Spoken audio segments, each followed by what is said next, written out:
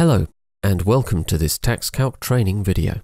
In this video, we'll be looking at the Companies House Forms module under Company Secretarial Services. We'll look at the types of form that can be created and submitted through the software. We'll go through filing a confirmation statement for a limited company, as well as some of the triggers and integrations within Practice Manager.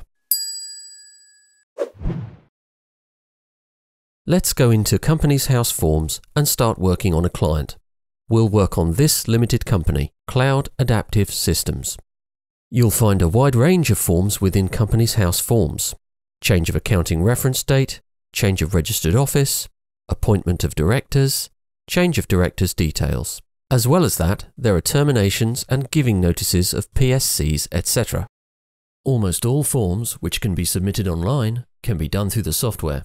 It can even file some forms which are not available online or through other software like LLP incorporations. The range is expanding all the time. We haven't submitted a form for this company yet, so let's open a confirmation statement. These are important as they need to be submitted at least annually. With the software, everything is in one place, making that process easier. The form is already created, so we can open it. We come to an introduction screen and skip to the next step. It clarifies information such as the confirmation date. We know the form is due within 14 days of this date. Everything is built on the simple step workflow we've seen in other parts of the TaxCalc software. If something has changed this year, such as the statement of capital or shareholder information, we tick those boxes. When we click through, it is worth mentioning that if this is updated in Practice Manager, it will be pulled across and reflected in the form automatically. It doesn't include items we didn't tick. In this instance, we didn't tick to say the classification of the company had changed, so that's not affected. At this point, we'll refresh the shares. That comes in from Practice Manager. We'll need to make sure that the information in Practice Manager is kept up to date. To do so, open the client record in Practice Manager. Then go to the left-hand side to check the share capital and the allotment of shares. Once we confirm the information in Practice Manager is correct and the shares have been refreshed, we're all done.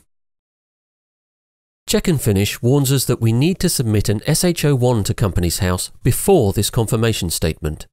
When we're ready, we can print a copy of the confirmation statement from here. We see the usual TaxCalc options for locking, mail, save and print. Here we can file to Companies House, which is the electronic submission. It'll put in our business details and we can file it online.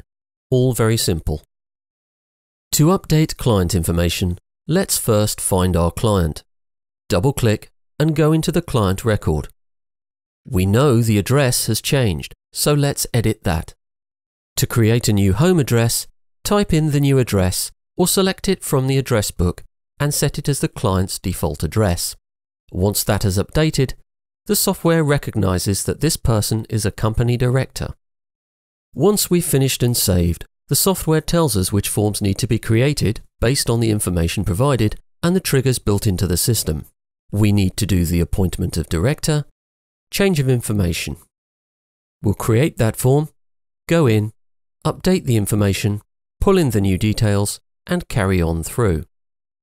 That's a quick introduction to Companies House Forms and the triggers. Many triggers apply automatically throughout the software, so look out for those. If you have any questions or want to find out more, please go to our knowledge base or contact our support team. To view other videos on the TaxCalc software, click the links above and below. Thank you.